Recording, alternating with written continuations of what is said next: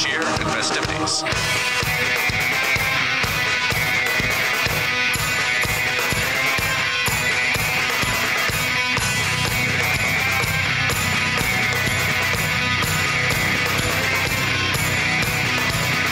Charlie, I am the one. It's time for a Christmas fun. Flying through the trees, sleigh bells jingling.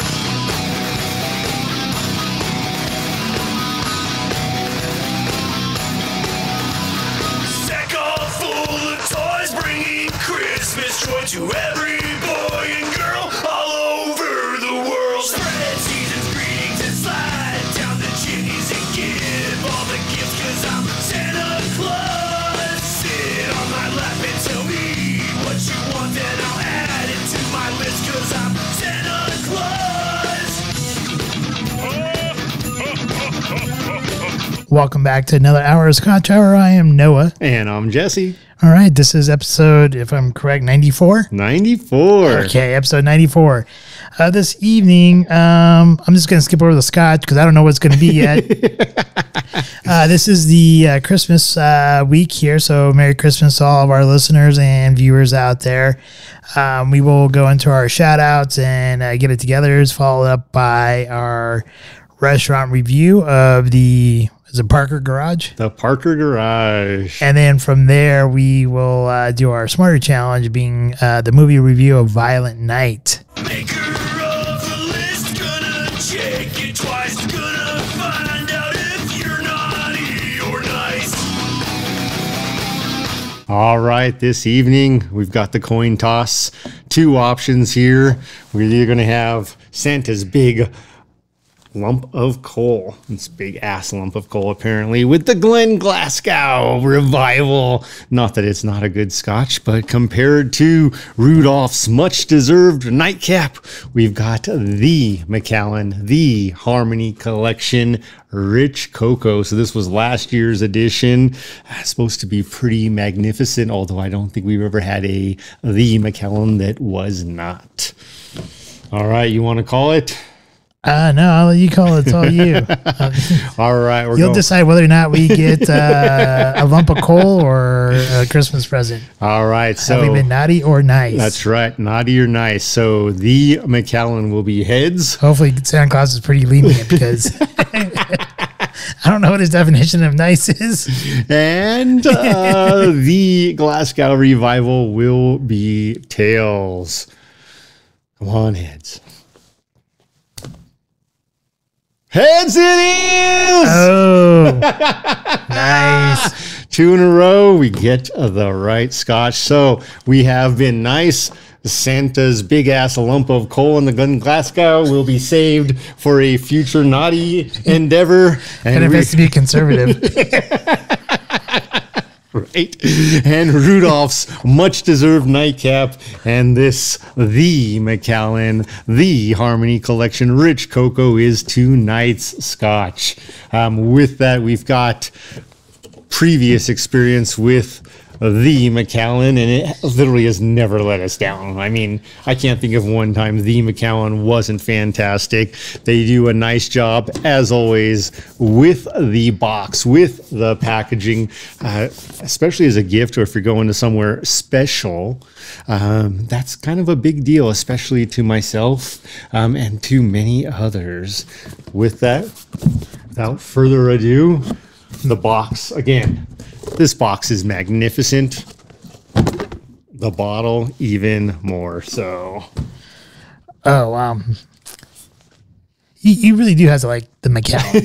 and the way they do their bottling and their labeling there and the holograms to ensure, because I remember, I'm not sure if anyone really remembers from one of our episodes way back when we did like a whole line of Macallans. But there was a point when the newest owners kind of brought them back to life, basically. Yes. They discovered some of the older barrels were kind of like fraudulent barrels. So they had to start ensuring that the scotches were on point. And so then they started doing these hologram type stickers on them, right? If I remember correctly, something Yes. like something along those lines. That is one of the things they did after getting busted for selling 60-year-old bottles of scotch that weren't 60-year-old bottles of scotch. All right. Well, with this, the Macallan Highland single malt Scotch whiskey, they started making Scotch, and you can always visit their website or our previous episodes all the way back in 1824. They, much like any other distillery, have had their ups and downs. Typically, war has brought them hardship, and then prosperous times have done them well. They have done really well the past 20 years. Some of the more recent releases include the newer version of the Harmony collection, as well as the Bond collection. Would love to get my hands on one of those 60-year-old bottles or 60-year aged scotches that were celebrated in the Bond movies. All right, so this particular scotch was done in collaboration with Jordi Roca. He is the pastry chef at El Cella de Can Roca. I'm so eager to open this bottle. I don't even know if I want to keep talking or just pop it open. Anything else you want to say about the Macallan before we get started? No, not off the top of my head. All right. I am excited for this. So we will try to not destroy this as we open it. I wasn't fully prepared either way. So, all right, we got real cork, but much like everyone else, they are going to a plastic topper. The hologram is there, and man, they definitely take this one pretty serious because it does actually have a screw on top. It doesn't just pop in on top. On top of that, it screws on. Great color through and through. it does have that nice color that we like.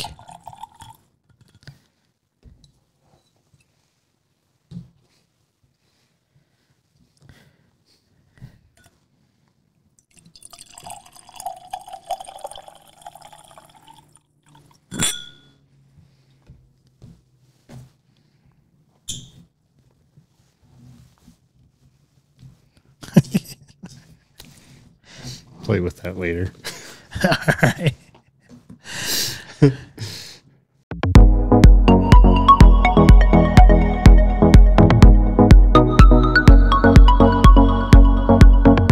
The Macallan doesn't disappoint. It hasn't disappointed us in all the other versions that we've tried. Starting off way back when, I think like maybe episode 2 or 3, when we started off with the triple cask. And then from there, we went to the double cask, and then we did the 12-year sherry, and we did the edition number 6. And I honestly can't recall a time where we did not like the Macallan. And this is really no different here. This one is actually it's quite a bit different than how edition number 6 was. And I really love the edition number 6. The color here, the dark brassy color like we kind of got from the edition number 6 kind of reminds me of that. I put I put dark brass. And I really do like the coloring here. And when it comes to the flavors, now, when I first started to smell the bouquet or the aroma of this particular scotch, it really did kind of remind me of like one of those really nice quality dark chocolates that you would get at the store that probably somewhere between like 70 to 85% dark chocolate or cocoa. So you're not really getting like that super sweetness, but on the aroma, I'm getting some malt. That was like actually the first thing I got the hint of was the malt, followed up with the cocoa, and a bit of graham cracker with the sweetness of a pear. And I don't know how all these things would actually taste if you had them all combined together. As far as like if you had it like in a meal, right? If I were to go take like a chunk of like dark chocolate, with like a bit of like malt powder with like a pear and a graham cracker, and try to make some kind of Frankenstein s'mores there. I'm not exactly sure how it really would taste, but this is how I imagine it would taste. Because when I start to sip on this scotch, right, I'm getting like hints of fig along with chocolate and with the spiciness of ginger. And it really, that sweetness of the fig along with the bitterness of the nice dark chocolate along with the spiciness of the ginger really makes for a nice, complex, sweet, and wonderful sensation on the palate. And it has a slight bit of velvetiness to it, to where it does coat your mouth very well. It's I would say it's medium bodied, and the finish, right? And I talked about the ginger giving that slight spiciness, and that slight spiciness from the ginger, I think, kind of carries you into the finish there, and it just has a lingering dark chocolate finish, and I love that because I love dark chocolate. Like I had this when I used to live in Boulder, I had this doctor, and some of my friends would make fun of me because they always called him like the righteous chi doctor. And he would actually prescribe dark chocolate to me and stuff like that. You know, go to like Whole Foods and get yourself a block of dark chocolate, because dark chocolate is supposed to be somewhat healthy for you. And this kind of reminds me of some of those nice like imported dark chocolates that we would get here. And I highly recommend this. I would not take this to a poker game. Not at all. Depending on like what kind of affair, like a high end affair, I probably would take it to. Like maybe if it's a black tie affair, I would do that. So if I was gonna have to go to, you know, a place, you know, some kind of party like that where you would, you know, black tie affair, then yeah, I could see having this or taking this along with me. But this would be something I would kind of store in my cellar or kind of keep on my shelf there, and would only share with either myself or a good friend or someone who would actually respect a well-developed scotch. Because I think this is a well-developed scotch, a little bit on the sweeter side. I think you can even enjoy it after a really nice meal. Yeah, so I definitely give this 2 thumbs up. I don't think you can get this version anymore in the stores. And if you can, I would highly recommend picking it up. Absolutely. Oh my goodness. Okay, so first of all, 44% ABV, and it does not slap at all. So it is a very well-rounded, smooth scotch for 44% ABV. One of the backstories behind this particular scotch is that Polly Logan, one of the master blenders for the Macallan, went to Spain when getting ready to blend this scotch and fully immersed herself in the world of chocolate and all the different aspects of it. So the rich chocolates, the milk chocolates, and really again, with the partnership with Jordi Roca, took time to get to understand this pastry chef's craft with this delicacy. And I am going to say it just like that. It truly is, to me, a delicacy. It is beautiful on the eye. The color is, they like to say, toasted cocoa, and I actually think they've nailed it. This is definitely that same deep brass as the Macallan edition number 6. Wonderful on the nose. It brings me back so many pleasant memories. It reminds me of that first time I had a great chocolate fondue, and somebody put some great Grand Marnier in there. So the liquor came out, but the chocolate, of course, was always there. But that taste of a liqueur inside absolutely brought the fondue to life. It also reminds me of the first time I had a chocolate Grand Marnier souffle when my parents took me to Victoria, British Columbia. We went to a little restaurant there, Paris, and that was my dessert. And again, the same thing. It's got this wonderful cocoa. It's almost it's almost improper to call it chocolate because it's not really chocolate. It is truly cocoa. It's rich and it's deep and it's not that flour-based, sugar-based flavor. It is all cocoa.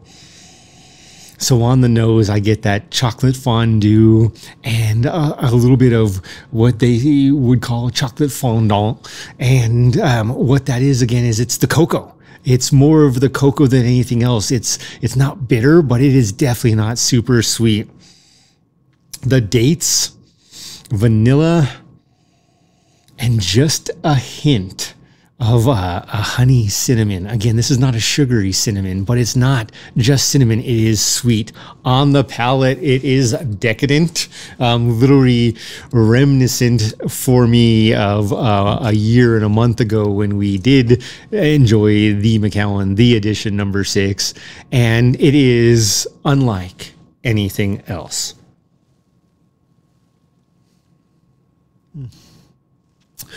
Dark chocolate. That's where the dark chocolate absolutely comes in. Honey. Immediately followed with honey. Hints of dates. Vanilla. Cinnamon again. And then just a touch of ginger. You mentioned ginger. I think that is part of what leads into a very wonderful long finish of rich chocolate and a hint of oak, and those two together for me with this, it's still all like the finish is so long, it's still going right now, and it's all of those flavors. I'm still getting the dark chocolate and the hint of honey with cinnamon and ginger. And there's one other thing I think that I get at the front of the palate that revisits right at the end, and that is a hint of lime. And I love it. I dig it. It is a fantastic scotch, super long finish. Would I take it to a poker game? Probably not. This is not a scotch you don't want to focus on. And if you're focused on this scotch, you're not focused on your cards.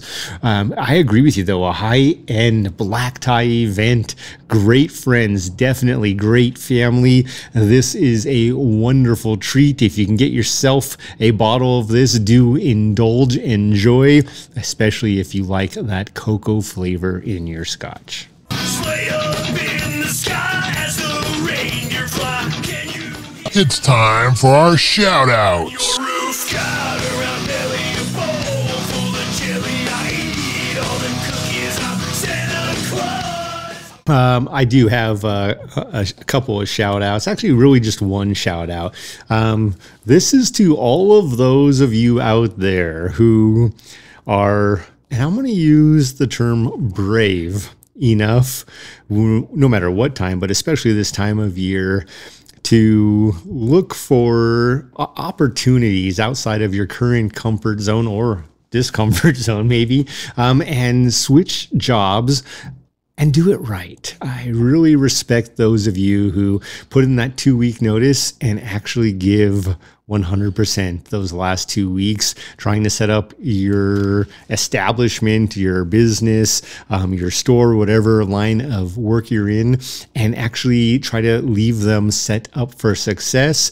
But really, the big piece is good for you for taking a risk to try to better your life for yourself and your family. My shout out goes to you. And really this kind of came from this, I was watching this video on YouTube. It's this content creator. He kind of makes like these like gangster raps like to like Christmas tunes and stuff like this. And he actually had this one. Oh no.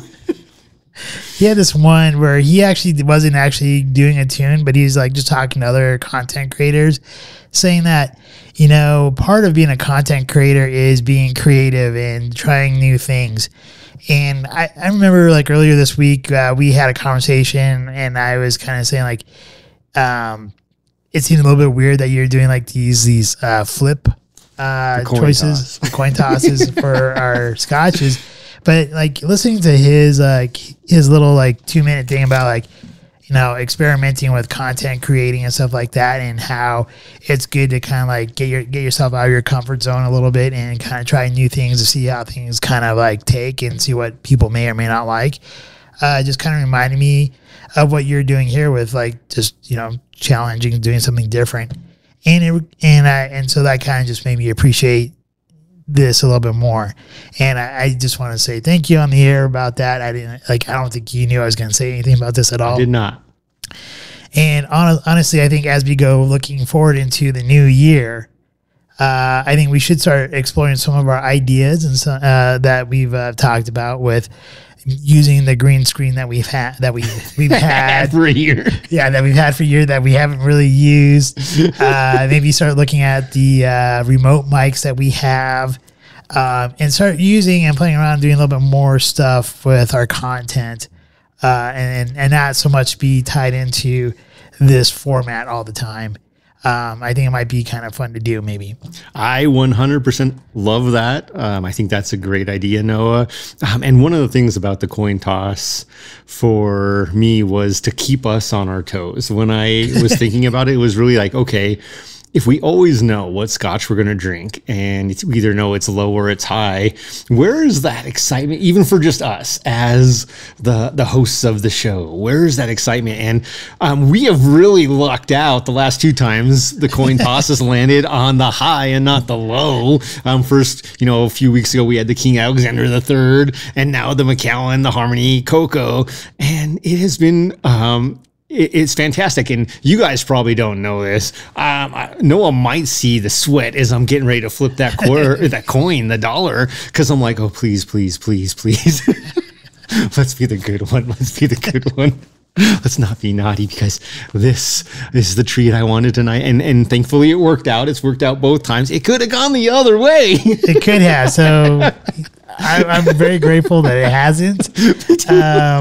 But so I want to give a shout out to you, and I guess in a sense I'm giving a shout out to this content creator. Name is Rise Hendrick, and if you want to listen to some funny stuff, like he does like a Jingle Bells type of music in the background, and he does a gangster rap to it, talking about like loading his Glock and shooting people. It's kind of funny. It's a little bit twisted, but it's but anyways. He has some good content, but what his message was to the content creators out there of the world, just made me realize what you're doing here, and just makes me appreciate you that much more. So thank you very much. Shout out to you. Get-togethers. It's a holiday season. It's Christmas season. I'm gonna lay off the get-togethers this week. All right. Well, I am not. Okay. So I've got one get it together and then one other piece just about the economics. And the first thing, the get it together is out there for those who lead and are hypocritical with their own actions. So they are the people who are do as I say and not as I do. And I understand.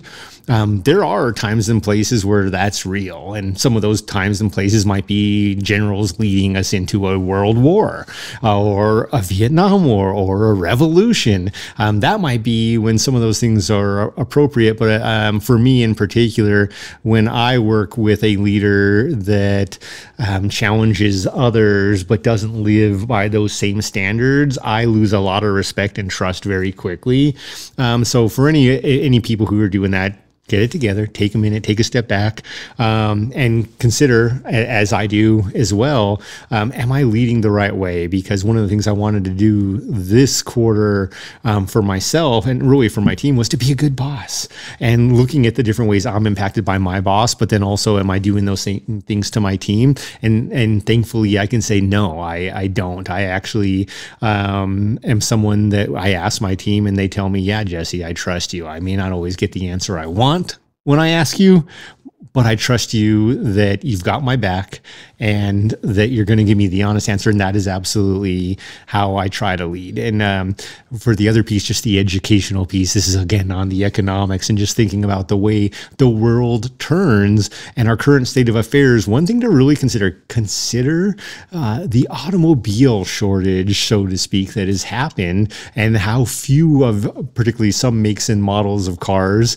have been coming off production lines. I'm going to use one car brand that I super highly respect, and you guys have heard me all year long with Formula One talk about Honda and their great engines. But if you follow the past year, and the changes they've made on their production and assembly lines, they have continued to reduce production.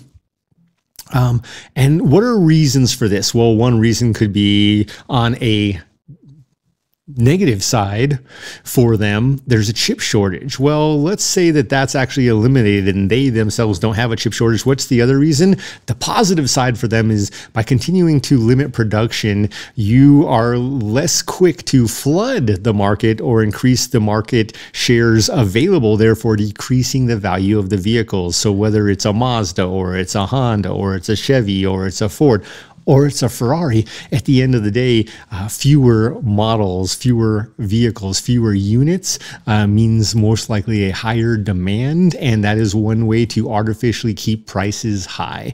So just consider that when you're thinking about different costs, and you know, if you think, well, what's a similar relatable experience? Just think about the housing market.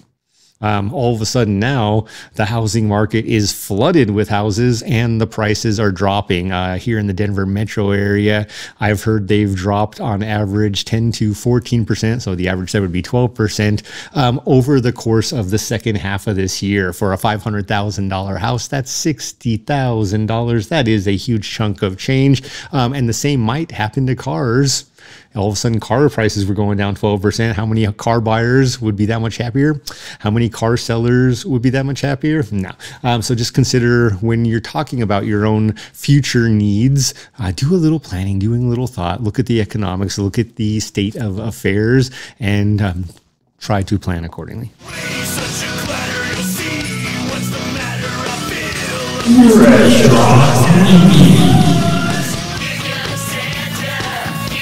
All right, the Parker Garage, located here in Parker, Colorado, just off of Main Street. Well, this evening, as we went to the Parker Garage, from the outside, it's not a bad looking place. From the inside, pretty decent looking place. Then you get the menus, look like they've been run over by a train.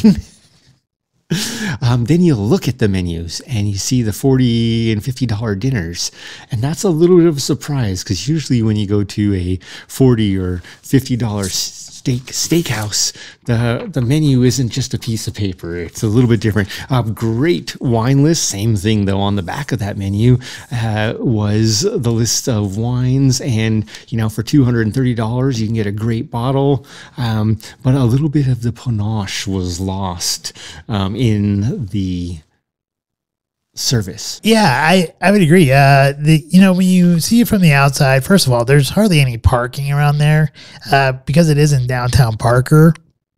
But you can park across the way in the park there or behind. But in any case, when you walk in there, you know, the outside does look pretty inviting. I think it'd be really like a really nice place during the summertime. We are in December, like, you know, right before Christmas. When you walk in, the atmosphere, the interior, I'm not really sure how the atmosphere is because we got there kind of early, so it might be hop in there later in the evening or whatever. But since we were there a little bit earlier, they have a happy hour, but I couldn't really tell if there was a happy hour. The inside, right? The inside was kind of nice. I mean, I do like I don't think it's actually real wooden floor, so I think it's a fake wooden floor, but it looks kind of nice.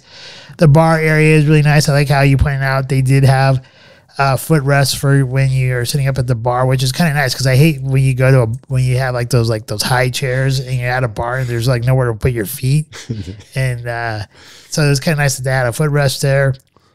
And some of the things I noticed, like when we walked in there, as you talked about, when you go to a nice sit-down restaurant, or at least a place that's going to be charging you, like, you know, at least like, you know, I guess like upper middle class type of a menu, you expect to have like a decent menu, you expect to have a menu given to you, whether it's even like the hardboard where they slide the pieces of paper in there and have like the little corner sections on it, or something, but you don't expect a flimsy piece of paper that's crinkly and has stains or creases and stuff like that. Because right there at that point, you're like, okay, I see the prices on here, $50 for a steak, you know, $40 for a pasta, and you're looking at this menu like, okay, so you guys are cutting corners on your menu, but you're charging premium prices here, or not like 5-star prices, but definitely like more than your average Joe type of like restaurant. And you just give me a lousy piece of paper, the menu on it. At that point, at least for me, I kind of lose trust in that restaurant. Like, I'm not sure what kind of quality food I'm going to get at that point. Very much so. And the other thing I did love about the bar area were those little hooks. They did have the coat hooks or the purse hooks, bag hooks, backpack hooks, whatever bag you may bring. They have the hooks under the bar so you can get it out of your way and out of your neighbor's way, but still have it safe and next to you. So you're not trying to keep your, Burberry purse, your $3,000 Burberry purse on the seat next to you so you can keep an eye on it. You're not keeping it on the bar where beer is sloshing around or drinks are being spilled or food is all over the place. Or wet floor from the snow and that, or the mag chloride from your shoes, or if you're like in a place kind of like Salt Lake where you have like a ton of salt on the ground. Absolutely would destroy any of your bags, even just a regular backpack. Yeah. So I really did appreciate that. They did have some fun artwork in there, some interesting chandeliers. It was fun, and I like how you said if they had a happy hour. Yeah, it didn't look like a very happy hour. It was pretty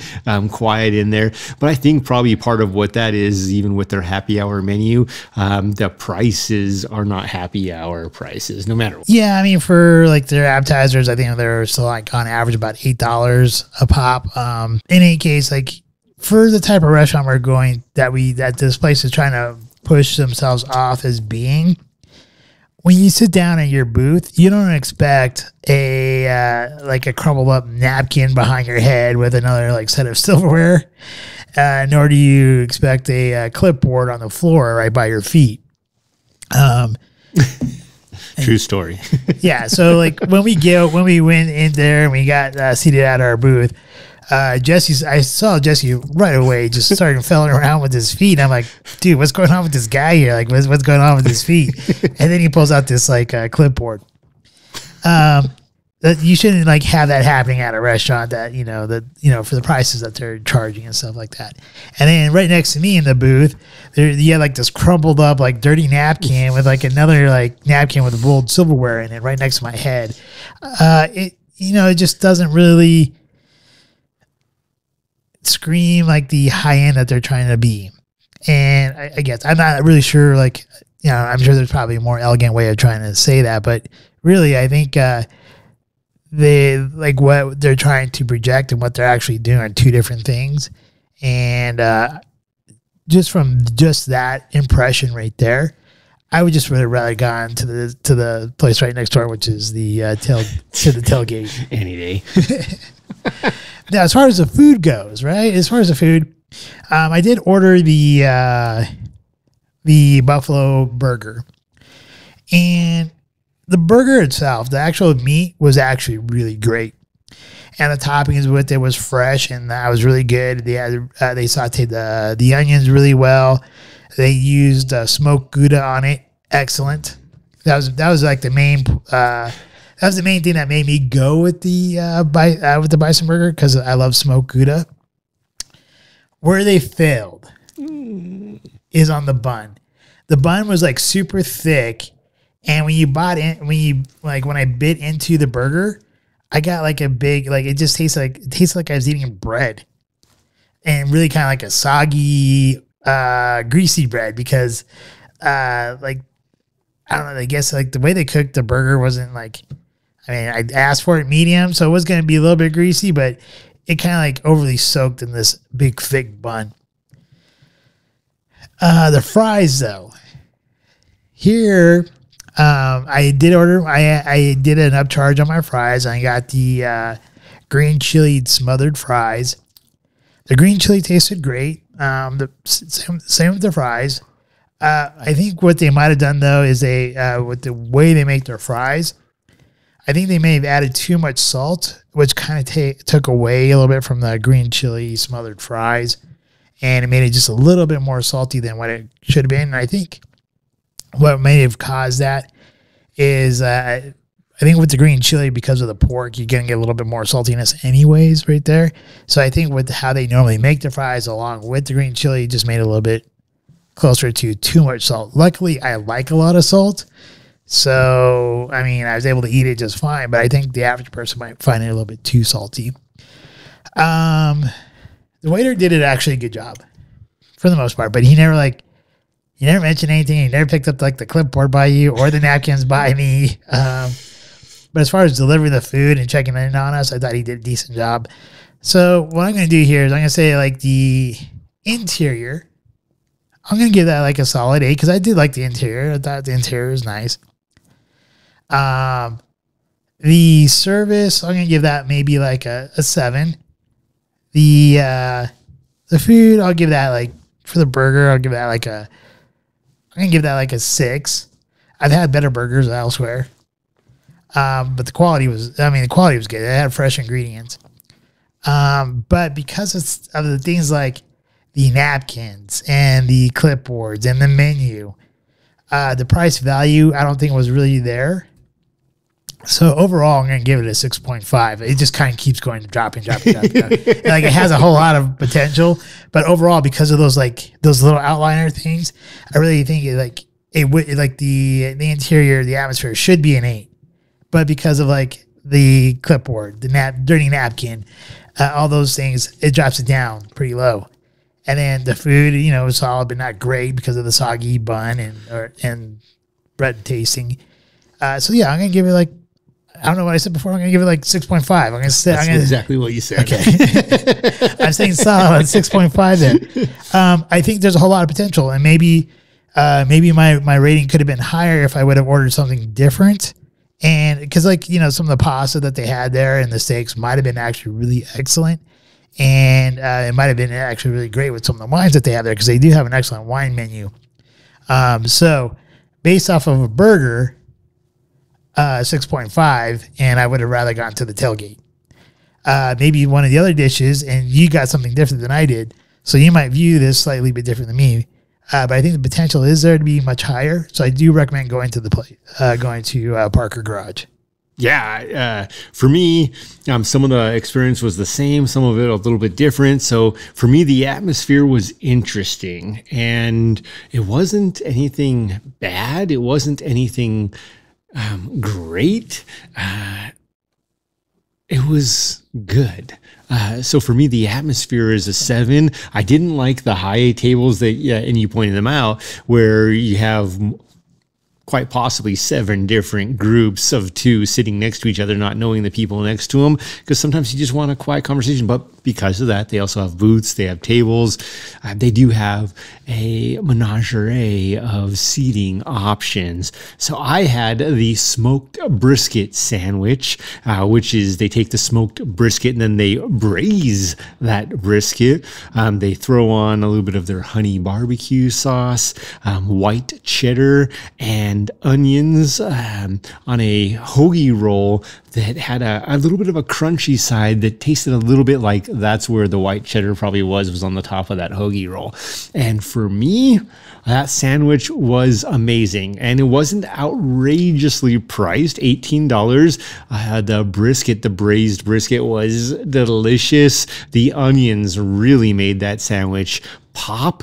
Would I go back there for that sandwich? Absolutely. Would I go back there for a burger? Probably not. I mean, right next door is less than half the price. One interesting thing, though, is you mentioned your fries. I also got fries with my sandwich, and my fries were amazing. And when I say amazing, these are the kind of fries that are so good they offer you ketchup and you say no. I did not want any ketchup. The fries were perfectly salted, not overly crispy, just crispy enough on the outside, still tender on the inside. Great flavor. They were perfect French fries, if there can be such a thing. Just amazing French fries. Overall, the only piece of the service I didn't really care for was at the end when all of our glasses were empty, and I'm like, well, I probably would have gotten some more water or another glass of wine, but the guy hasn't come around. That was the one part of the service that I didn't think was outstanding, but other than that, the guy was doing a nice job. Again, Atmosphere, a 7. Service for me was a 7. Food for me, that's where my sandwich again was great, was an 8. I did not have some of those other things on the menu. When you start to wrap this whole picture up, this is where it gets tricky because it does have so much potential. And I think they're trying to meet somewhere in between. All right, we got the tailgate and possibly bikers next door, but we want to serve high-end food. So we're going to call it the garage, the Parker Garage. And we're going to be somewhere halfway in between with the environment and the extra details. Well, for me, the devil is in the details, and the details were absolutely in my sandwich. All of it was perfect. It was really great. Honestly, that I should probably give my sandwich a 9. It really was that good. But when I tie together all of the little details, that's what brings my overall experience right down to that about 7 point. And then also just with potential value, that's where the details take away or add to the value. I started with a glass of Robert Hall Cab. I don't know Robert Hall Cab. It was not great. It was okay. It was decent, but it was the cab on the happy hour. Their happy hour wines were $8 a glass. I did not see that cab on the regular wine list. So I'm wondering if it's just for the happy hour and it's a lower quality than some of their nicer wines. And they did have a nice wine list. Noah was not wrong there. A couple things. Would I meet a friend there? Absolutely. But before I met a friend there, 99 out of 100 times I would go next door to Tailgate. Would I take a date there? Yes. But unless I'm trying to impress her, 99 out of 100 times, I'm taking a date next door to the Tailgate. More fun, more energy, great food. So unless I want that quiet, romantic, more romantic atmosphere, I'm going to the Tailgate. The Parker Garage was a little bit more reserved, but again, once you start to take away the details of the nicer menus or the napkins and clipboards and little things they've left behind, the dust on the chandeliers, that's where you lose it. But very much so the wait staff, the chefs, you could tell they're definitely trying to take this food to that next level. Mine was there. It was great. Overall, I am going to give it a 7. I did really enjoy it. And someday I might go back just for that sandwich. But again, most likely 99 out of 100 times I'm going next door. Have you been a good girl this year? Have you been a bad boy this year? Movie review of Violent Night. Yes. Cocaine Bear! So the smarter challenge was Cocaine Bear! And during the previews, I mean, we have to start off with Cocaine Bear. I think you got it. During the previews before the show, one of the previews starts, and all you see is and I had no idea right at the beginning. I'm like, what is this? You see these 2 paramedics walking up to a house, and there's like the door is half ajar, and there's a little bit of blood, and then they open the door to the cabin, and there's a lot of blood, and I mean like a lot of blood, and they're just looking around like, what happened here? And then one of the paramedics opens a door into a room inside the cabin, and you see just the I'm going to say the snout, the face of a bear come out of a shadow and just start to growl, fully covered in blood, at which point I immediately yelled, Cocaine Bear! And everyone in the audience is like, what the hell is wrong with this guy? Except for Jesse and I, who are just laughing our asses off. Because we have been eagerly anticipating this movie since I thought it was a joke when Noah first mentioned it about a month earlier. And the funny part, though, I think here too, like if you haven't seen the preview, you have to watch the preview because it's hilarious. But at the end of the preview, there's this couple who's sitting like right next to us, and the lady goes, "Can we see this?" And out of nowhere, I just yell, "Yes," without thinking. I didn't know she wasn't talking to me. She was talking to me. She wasn't talking to Noah. He was talking to her anyway. She looks over at her date. Can we see this? And Noah's like, yes. I was laughing so hard through 2/3 of this commercial because it is so unbelievably funny, but it's not.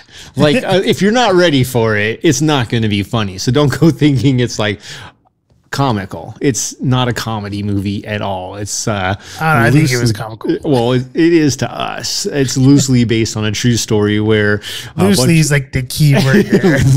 Very loosely, like loose-stooly, based on a true story where a bunch of cocaine was thrown over out the window of a plane because they didn't want to get caught with it, and a bear got into it. Real life story. The real cocaine bear died 5 minutes after eating 70 pounds. Actually, it's like more like 88 pounds because it was like 40 kilos of cocaine. And, but this movie looks hilarious. But anyways, you have to understand, like, when we went to go see Violent Night before we do our movie review on it, we had just finished shooting Scotch Hour. So we shot Scotch Hour last week and we zoomed right over to go see Violent Night. So we already had a little bit of scotch in us, and then that preview came out. So it was just kind of like a huge laughing fest there. It was hilarious. It was literally hilarious, which led right into the smarter challenge, Violent Night. So this movie, December 22 release, starring David Harbour and John Leguizamo. For me, man, okay, first of all, it is not for the faint of heart. It is definitely violent. The violent word in the title is 100% appropriate. It is a very violent movie, but it was also a home run in my book. I think it was, yes, it was a violent movie. I thought it was hilarious. I was laughing quite a bit throughout the movie. And honestly, it still conveys the Christmas message and belief in Santa, or believing in Santa, or believing, in the Christmas spirit, or Christmas magic, if you will. But it is just hilarious and violent. It really is. It's like, to me, I think I saw it before you did, anyways, and I think I kind of described it to you as being like Home Alone meets like Saw.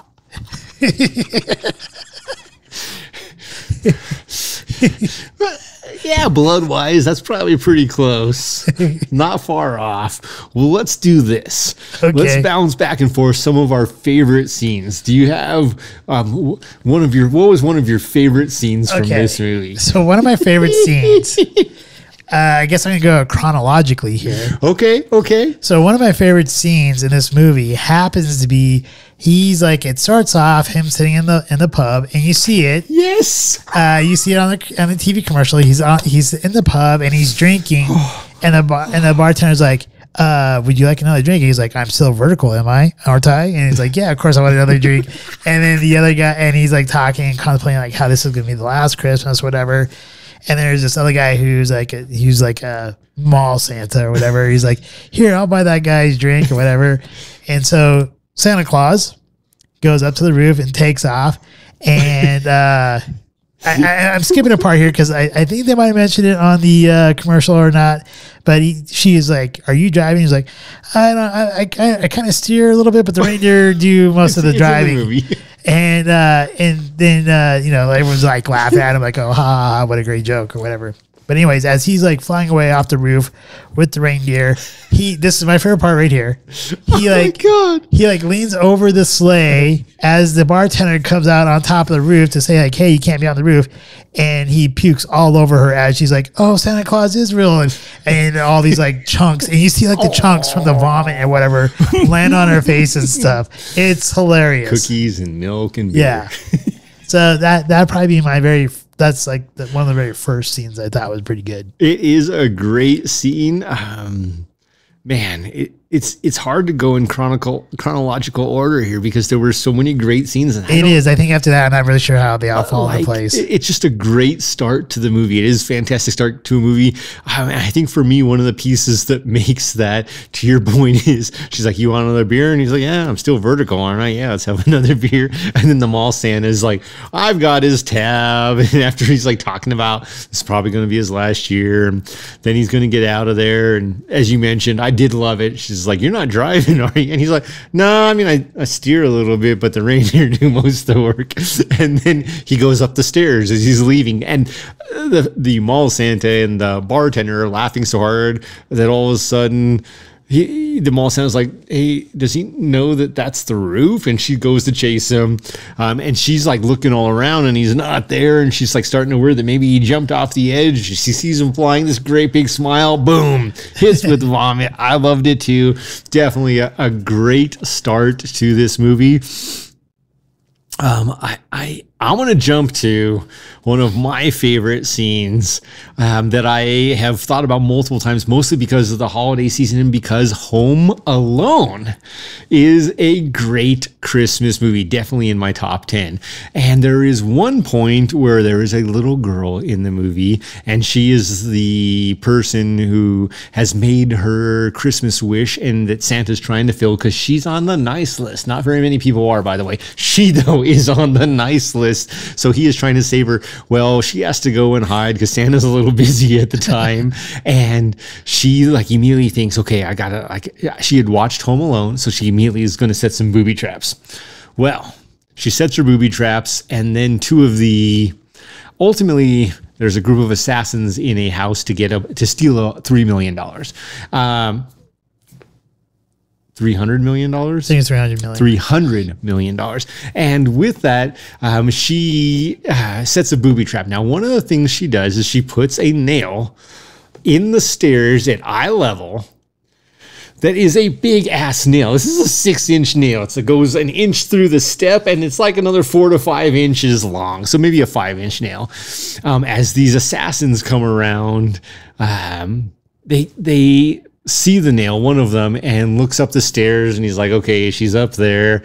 And he yells up, "It's not a booby trap if I can see it." Well, what we know that he doesn't know, because he's so focused on the nail at eye level, is that as soon as he takes 2 steps up, the steps have been cut right down the middle and they will fail. And he takes the 2 steps up and he falls right on that nail, and it goes right through his underjaw, and you see it come through his mouth, and he's screaming and holding his mouth open because it's trying to poke into the top of his mouth. Super painful. And the other assassin, by the way, they all have great nicknames, whose nickname is Candy Cane, right? Yeah, I think that's Candy Cane.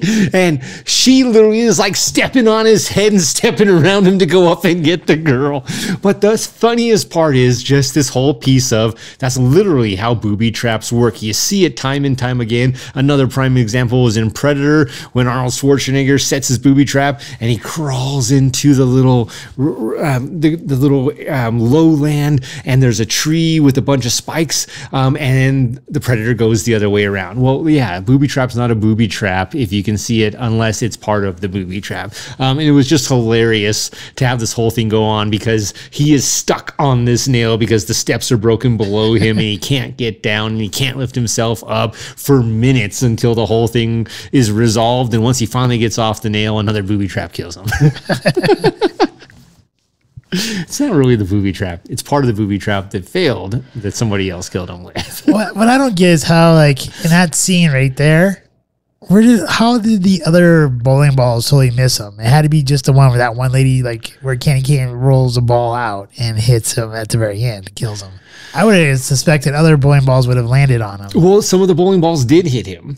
But the thing is the nail was still through his jaw. And when he finally got off the nail and then he pulls the nail out and he's looking at it, that's when Candy Cane throws that other bowling ball out of her way, and it goes down and it hits the nail he's looking at, and he goes straight into his head and kills him. So there's some other like kind of like little Easter eggs in here. And one of the like, it's this kind of falls into my favorite categories, but it wasn't like a super big part, but it did make me laugh or chuckle a little bit, is when he's like reaching into his bag to try to pull out a bat or something, and he pulls out a movie and he's like, Die Hard Blu-ray, I don't need that. And he tosses it off to the side. I mean, if you think Die Hard's a Christmas movie and you saw that, I thought it was pretty humorous there.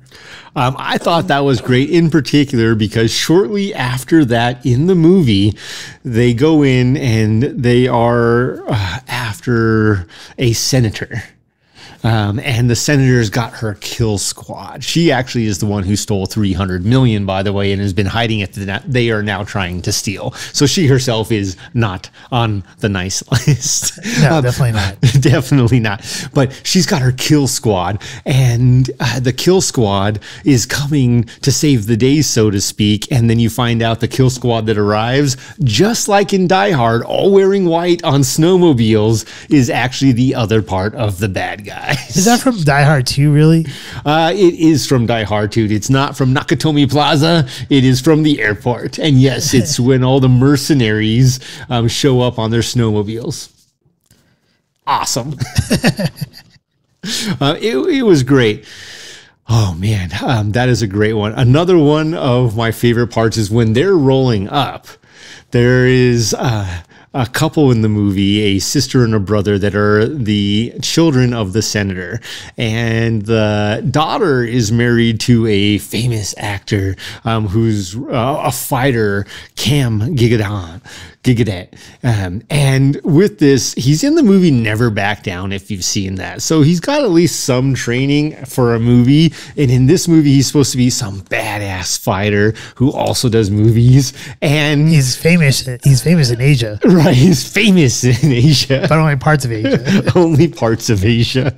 And the guy's a total dipshit. Like, it's hilarious. And the wife keeps believing that he's going to save the day. He's going to fight all these bad guys and save the day. And the first chance he gets, he kicks one of the bad guys, jumps out the window and runs away, and then thinks he's safe because the kill squad's coming up and they're all white on their snowmobiles and they just blow him away. But then the part that the real clincher here is when the mom's talking to the daughter later and she's like, Jean-Claude Van Dipshit here ran away. All right. So I think this pulls up one of my favorite characters of the movie. He's not in the movie like a ton. He has like a very short spot in it, but he's a demented freak. And that's the guy who plays Krampus. And Krampus is played by Brendan Fletcher. And he's the guy who's like, the way his voice is, the way he kind of dances around, you can tell he's like some kind of psychomaniac. And like there's a part where he's like, or John Leguizamo's who plays Scrooge, right? I think that's his name. Yeah. Says he pulls out like a nutcracker and so he talks about breaking a person's finger, and then he's like, this scene, 5 minutes nonstop laughing. So, but then finally, John Leguizamo pulls out like a big, huge nutcracker. He's like, "These should be made for breaking nuts." And he talks, and he's like, "Candy cane, grab his nut and put it in here and smash it." And Candy cane's like, "No, I'm not gonna like touch his junk." He's like, "You scooped out people's brains before." She's like, "Yeah, I'll scoop out a brain, but I'm not gonna touch the junk." And then Krampus, like, he's like all kind of like dancing and, "I'll do it. I'll do it." It's just like, what kind of... I remember I said a few things during the movie that were not totally appropriate because I'm like, what is wrong with this sick guy? This guy was a total, like, there's something totally wrong with him. And then later on, like, when he's like trying to convince the family to like open up presents and stuff like that, honestly, I thought his character kind of like definitely stole like that scene and stuff like that.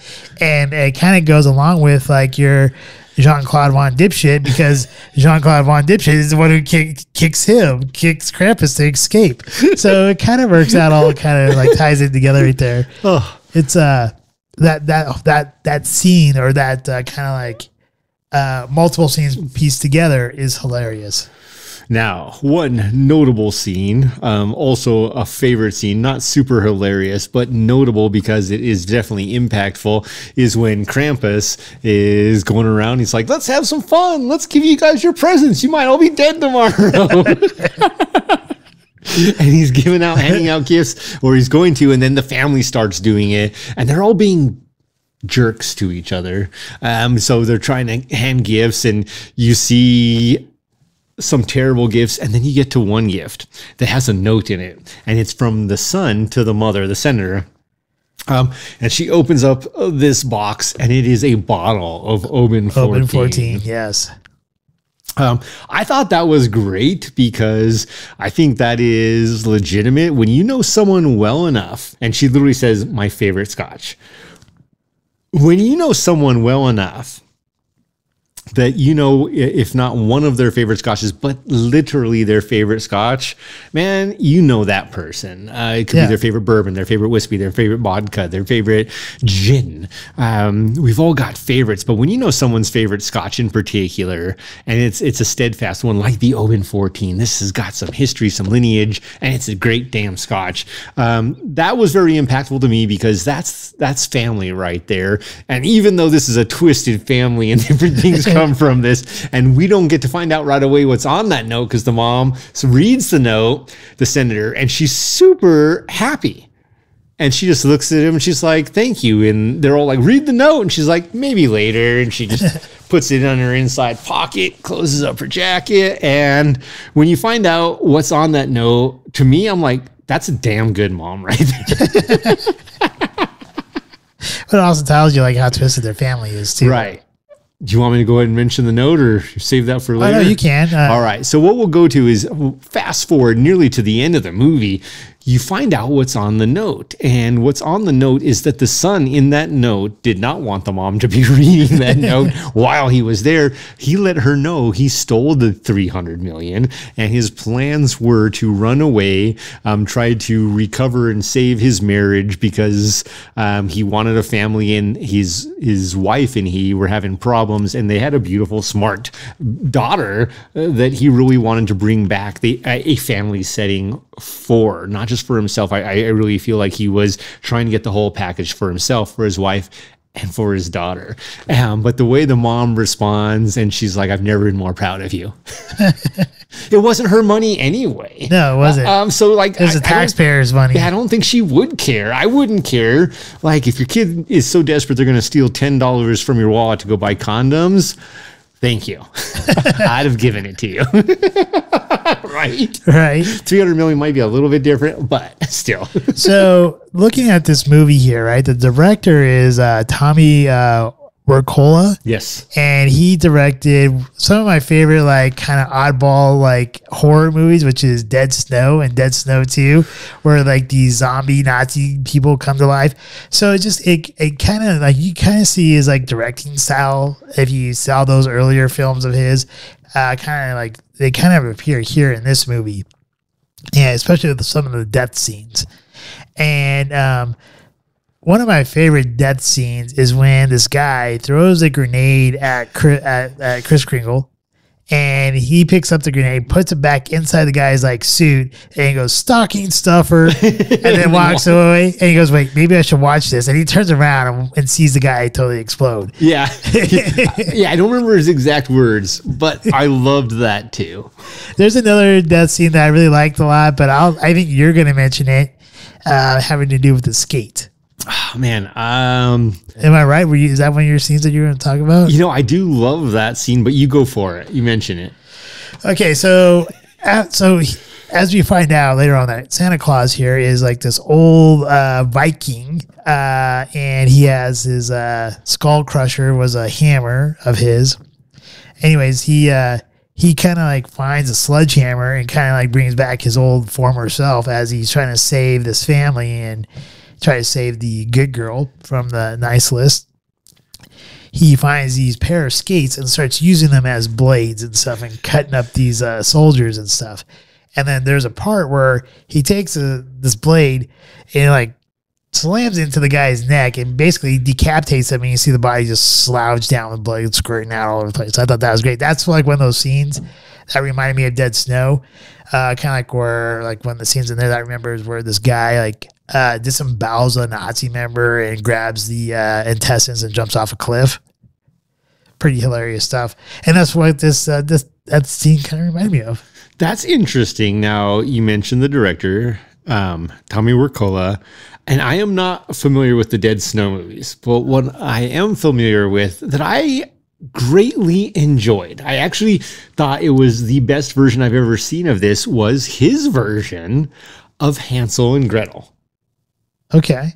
And what I loved about this is it's that dark side where you've got Hawkeye playing Hansel. Oh, that one. Okay. Yes.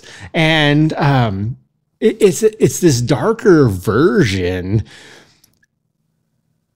much like the books really were. And Santa Claus, if you look at the German versions, was not some, like, yeah, if you were bad, you didn't just get coal, you got coal shoved in places. Like, it was, Krampus was a bad guy. Like, Yeah, it was Krampus, yeah, legit. You get Santa Claus or you get Krampus? Yeah, so with that, I really and we got Santa Claus, by the way. We're on the nice list. It's good to be a conservative. I gotta keep being good. It's so good to be good. Oh man. But with that, I some of the things about his characters in all of his movies, John Leguizamo did an amazing job, Scrooge, as the main bad guy. And he is just point blank what you would expect. He is literally looking at this and he's like, what is wrong with you people? Like, he's like, I'm here for $300 million. And the mom, the senator, keeps telling him, you don't know you don't know anything. And he keeps telling her and besting her at every point. He's like, I knew everything. I was ready. I know about your kill squad. They're going to be here in an hour and 15 minutes. He knows it right down to the point when they show up at the front gate and it's not her kill squad, it's his kill squad. But the character I liked even more than his really was Candy Cane and her influence in the movie, because I do think that that's something that Tommy Wirkola does, is he brings in these characters, and whether it's Hansel and Gretel, you're dealing with vampires and witches, or Violent Night, Candy Cane, this female mercenary, is sitting there and she's like, maybe he really is Santa Claus. And John Leguizamo's or Scrooge's character's like, oh, he's losing his mind. He's like, she's crazy. Don't listen to her. Let's go. Let's move on. Meanwhile, she's right. It's like, because they're like trying to, they get Santa Claus's bag, and the main mercenary who ultimately takes the nail to the chin and then to the forehead is reaching into the bag to see what he's like, what have you got in this bag? Have you got money? Have you got weapons? And he goes, brings out a present, brings out a hockey stick, and like the bag's like this deep, and he's bringing out things twice the size of the bag. And this is where Candy Cane's like, maybe he really is Santa Claus. And they're like, shut up. Yeah, her little pieces throughout the movie where she's like, hey, maybe he really is Santa Claus. Not just once, twice, but at least thrice that I can remember were brilliantly placed. And it's literally one of those things where you have a mercenary and a leader of these mercenaries, John Leguizamo, Scrooge, and he literally knows, truly knows every step the senator and her bodyguards and her kill squad are going to make.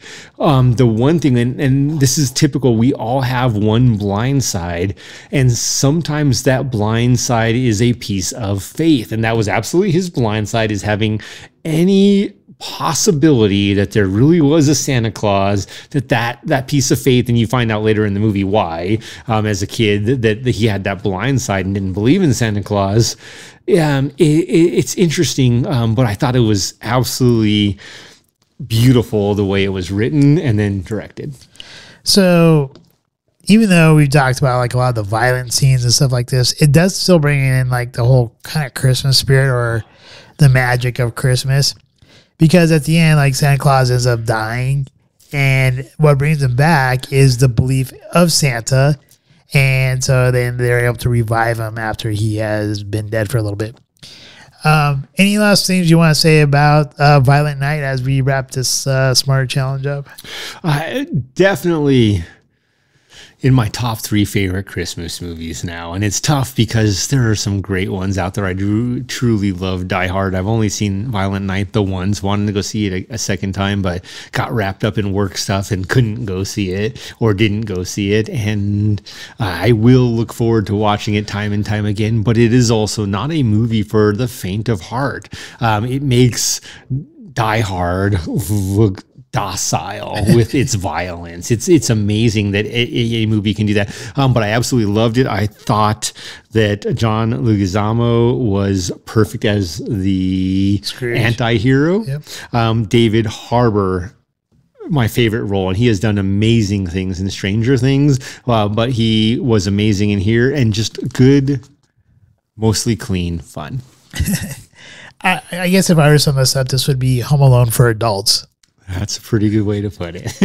And it is one of my favorite. I'd say it's in my top 5 of Christmas movies now. And I've already seen it twice, and I wouldn't mind seeing it a third time. It's a fun ride. It's pretty but you have to be okay with the violence. So, otherwise, I don't know. But I would definitely highly recommend seeing it. It may only be in the theaters by the time you guys see this, maybe for a few more days. But if you do have a chance to go see it in the theaters, I definitely would. And when it finally comes out, definitely check it out. I guess with that, what's our next week's Scotch? All right, next week's Scotch, Noah has selected for us the Oban Special Release 2022 10-year single malt Scotch. Diageo has come out with a limited release of this and a few others, and this Oban is sure to be a treat. I hope so, since Oban is one of my favorite Scotch houses, and in the movie, it definitely is in the movie. My favorite isn't the 14 though, but that's all right. Any case, I do look forward to this one. I've only seen 2 bottles out, so if you can find it, I'm imagining it'd be pretty good, so you might want to pick it up. I've been looking. I haven't found it. I have been looking. I want this bottle. Like the description seems like it'd be a very tasty bottle. In any case, the subject for next week, since we're going to be on our New Year week here when this kind of releases, the whole New Year, New You type of thing. I kind of mentioned this to Jesse before. I wasn't really sure what my topic was going to be, but I figured what we'll do is we'll do a review of the Netflix series You. And we'll talk about that, because this guy, if you've never seen the series, it is about this gentleman who is trying to find love, and he's also trying to improve himself. So New Year, New You. We'll tie that in, this TV series, in with, I guess, New Year resolutions with that, I guess, New Year, New You type of thing. Kind of keep on that theme there. All right, with that, thank you everyone who watches us on YouTube and Rumble. Thank you to everyone who listens to us on our many platforms. And thank you again. This has been one of our better months again for those who listen and watch us, so we greatly appreciate that. Hopefully you and your family have a wonderful Christmas, or whatever holiday you do celebrate if you don't celebrate Christmas. And with that, I'll pass it along to you, Jesse. All right. Well, definitely want to keep this positive, but also be real at the same time. First thing is, life is great. And it really is great. Life is great. Now, that doesn't always mean life is easy. There are absolutely trying times for everyone, and the holidays tend to bring out some of those more trying times. And one of the things I am grateful for as we're, this is ultimately our Christmas edition, is Noah. And thank you for being a phenomenal friend, someone who listened to me vent about work earlier for like half an hour, because I literally could not believe and needed someone to talk to, because it was driving me anxious. And I am not an anxious person. So when I get anxious, there is definitely something wrong. So I am grateful for friends. So again, life is great. Not always easy. Take some time with friends and family, even if you feel like you don't want to, even if things are so bad you think you need to stay away from everyone. Go find some time, go see a good movie, or watch a movie at home, or even just read your favorite book or magazine, read an article, read something that is true to your heart. Give yourself a little bit of a release, a getaway, and hopefully you do have friends and or family that you can talk to, because that is very important this time of year. Life is stressful, but life is great. So thank you to all of our viewers. Let us know what you think. Give us some feedback. We do appreciate any feedback. Do you like us flipping a coin? For me, it's pretty exciting. I can tell you, I am glad it landed the way it did. I wish I was that lucky ever in Vegas. I would be rich. Not that lucky when I play roulette, but life has been great. And that's really the key, is the tough times bring reward. You finish that and you have some great times. So I'm gonna let that go. I hope everyone has a very Merry Christmas, a wonderful holiday, a few minutes with your favorite pet, your favorite friends, your family, anything, anyone, your getaway, your house, your trees, your shrubs. Maybe it is your plants that are your friends, whatever that is. Take some time just for you. Have a great holiday. And with that, Please like, share, and subscribe. And like, share, subscribe. Scotchman. Cheers. Cheers. We hope you enjoyed this evening's episode of Scotch Hour. If you did, please like, share, and subscribe. Also, if you have not done so already, please become a Patron member, with memberships starting as low as $1 a month. Thank you, and hopefully you have a wonderful evening. Santa Claus.